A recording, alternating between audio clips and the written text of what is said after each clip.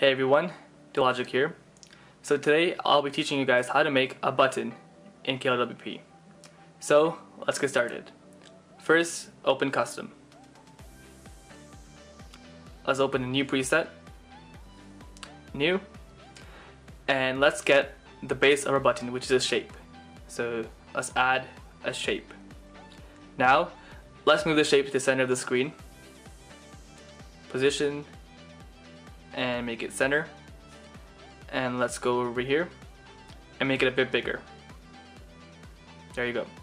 Now once you tap the button, you want it to do something, so let's put an action for it to do over here in touch. Add a new action,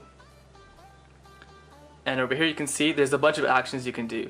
You can launch an app, launch a shortcut, launch activity, music controls, global switch, etc. So let's see launch app, for example. And let's choose an app for it to launch. 2048, for example. Click save, go to the home screen, and once you tap the button, success, it opens the app. I'll show you guys one more example of this in use.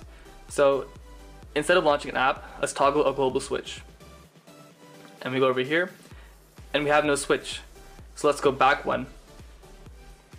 Back again, and go to global, add a new switch, and make it an on-off switch. Click OK.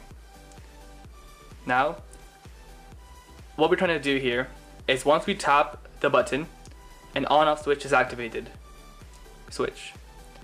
And once the on-off switch is activated, you can have the shape do something, or something else in the wallpaper.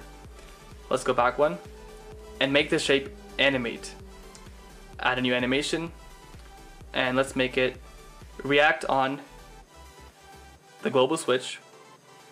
Global switch is called switch, and once you click it, we want it to rotate. And let's click save. Now go to our home screen, tap the button, and there you go, it rotated. So that's all for the video, guys. Thank you so much for watching.